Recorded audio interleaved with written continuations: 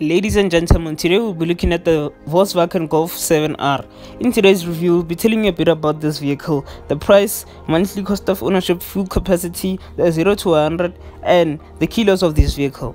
And one of the most important aspects of this review is this vehicle worth buying? So without any further ado, ladies and gentlemen, let's get on with this review. As I came across this vehicle, one of the most important things that attracted me to this vehicle is the beauty of the Golf 7R, and without any hesitation I said let me go look at this vehicle. But once I saw the price and the kilos, I became a bit doubtful because it didn't sit right with me that this vehicle is a 2018 model, but the price and the mileage don't correlate because it has a higher mileage and a lower price. And I understand that's how vehicles are mostly priced, but then for a 2018 model vehicle, this vehicle should be priced a bit higher and have less mileage. This vehicle costs 315,900 rands, and that's the retail price. I will get to the monthly payments later on in the video. And it has a mileage of 185,329 kilometers on the clock. And understand me, that's a lot for a vehicle which isn't even a decade old. You understand me? And a lot of vehicles which are more than 10 years old have lower mileages. Now let's get into the monthly cost of ownership of this vehicle.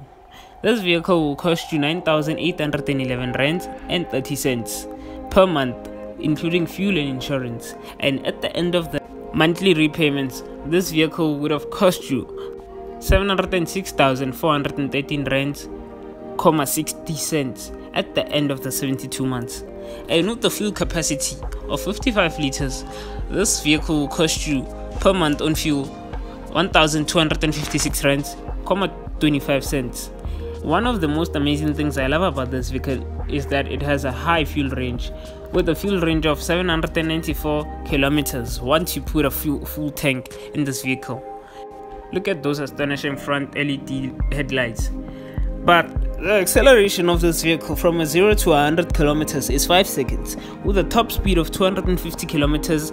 And one of the most amazing aspects about this vehicle is that it has a 2-liter turbo petrol engine with a DSG transmission, and it drives on all 4 wheels. And that is one of the upsides that I could say about this vehicle. Other than that, nothing excites me that much.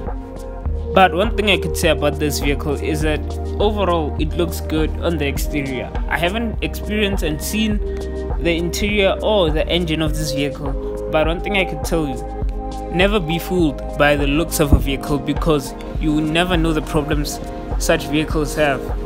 It may look amazing and beautiful on the outside, but we'll never know what is going on the inside. So without any further ado, ladies and gentlemen, thank you for watching this video, and please don't forget to share, subscribe, like the video, because next week we'll be reviewing another vehicle, maybe not at WeBuyCars. And for our old subscribers, please share this video, and for new subscribers, please also share this video, and please tell your friends and family to subscribe.